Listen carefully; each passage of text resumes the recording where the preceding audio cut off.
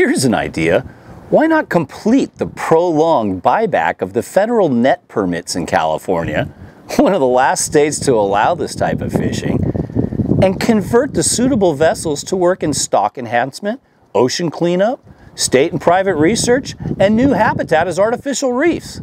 Let's come together and find some common ground for the benefit of all Californians. It's a crowded planet.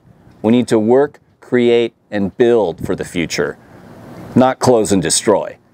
Your contribution to RV Pilar helps with all those things. Go to rvpilar.org to learn more and support the efforts of organizations like Hub SeaWorld Research Institute, the Walter Munk Foundation, and the Coastal Conservation Association of California, and you will become a better steward of the sea.